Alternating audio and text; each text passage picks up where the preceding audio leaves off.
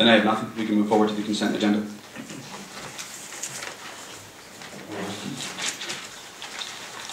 Councilman Lutz, is there anything on the consent agenda that you would like removed? Yeah, 2018-59. Wait, I'm sorry, 58. That's the junk dealer license. As long as I was on council back in the 90s until now, we do not need a junkyard in our town. And I feel it's almost closed now. And we were told 2 or 3 years ago that this was going to be his last time. And all of a sudden, every year it keeps on coming up for the application for renewal. I hope this is the last year. I really do. I hope this is the last year that we don't see this anymore. Because I'm, for one, we don't need to jump out any time for this. Thank you. Thank you, Councilman. Are we pulling that one to discuss separate? We are. Okay. 2018-58, the junk dealer's license has been pulled. Okay. So we'll comment separately then? Yes. Yeah, my name is Ed Bullock. I live at 344 Warren Street. And I just, I have a question about the Ray Craft license. Do they have a history of violations there?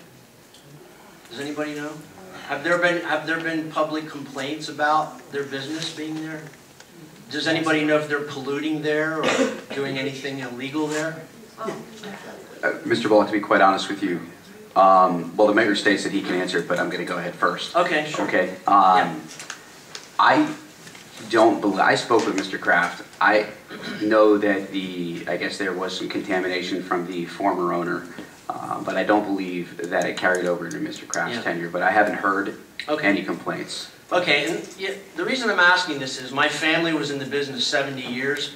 My dad sold thousands of tons of cast iron steel to Shamoon Industries, which is now McKeen. He sold, my grandfather was a partner at Easton Iron and Metal. I grew up in this environment, and I grew up hearing where people like Mr. Lutz said, and I take exception to that, okay, because I think it's very trite to say we don't need a junkyard in town. Well, of course we don't need one, but you have a legitimate business, from what you're telling me, that's been here for many years, okay?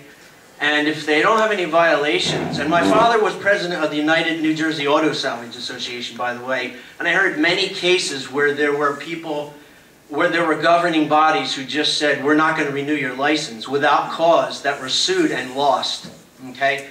Mostly it's because they're dirty-looking businesses, or they're looked at often as second-class businesses because people don't like to see them, like Mr. Lutz states.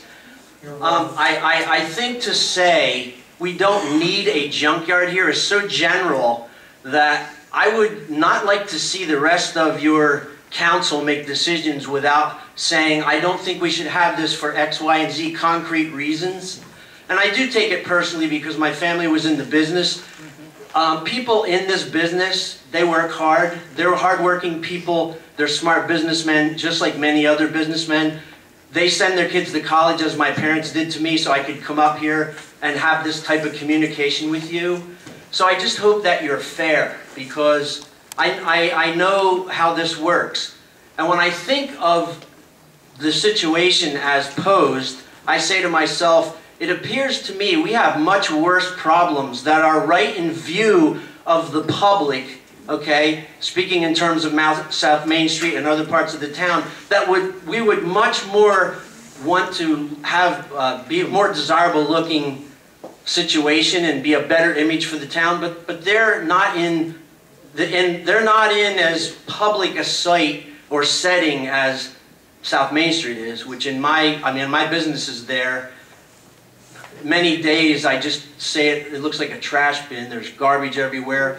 There are buildings that are deteriorating, and I would hope that that's your first focus.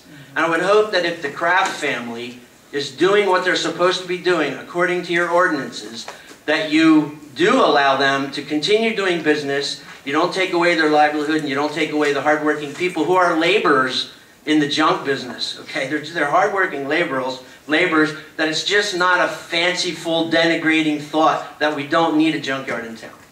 Thanks.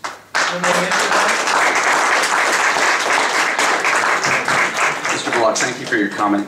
Councilman Lutz, did you want to wait till overtime, open time? No, I'd like to answer it now.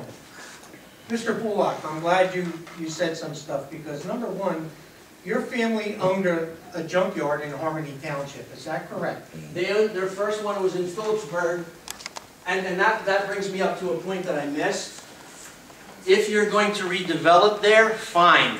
Where my father and grandfather's first business was, actually it was my grandfather, taken over by my father and uncle, was where the Green Street School is.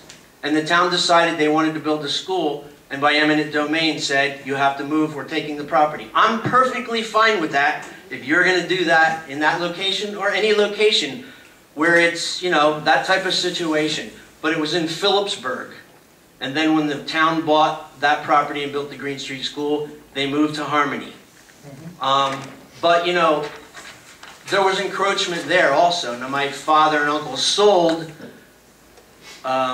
when they decided they wanted to retire, but they often dealt with the same thing. My grandfather did, my dad and my uncle did.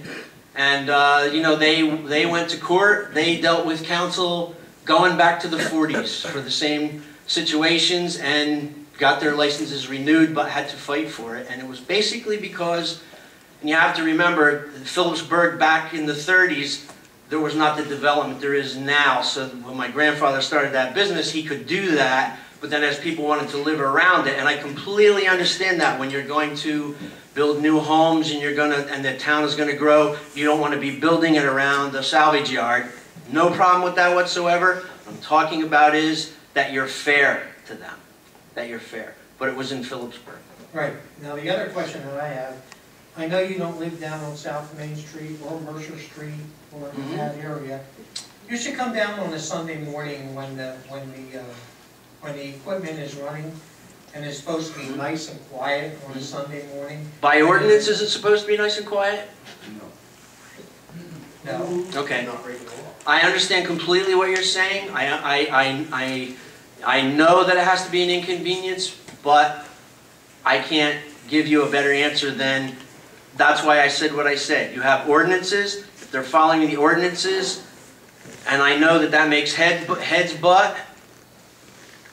Yeah, but we were told a couple of years ago that the Raycrafts were moving. Right now, they hardly have anything in that lot. The only thing that they're storing is Atlantic States pipe for recycling. Okay. That's the only thing they're doing right now. But years ago, it was terrible down there. It didn't matter, 9, 10 o'clock at night, that they'd be clanging and clinging, doing everything.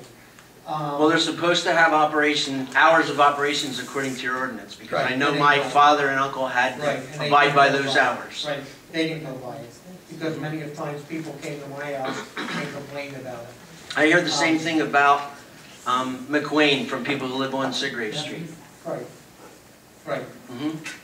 But now, like I said, it's done, but a couple of years ago, we were told, and Rick says, well, the attorney says, well, they have already paid their fee, so you have to accept it. So that's what we did for the past couple of years.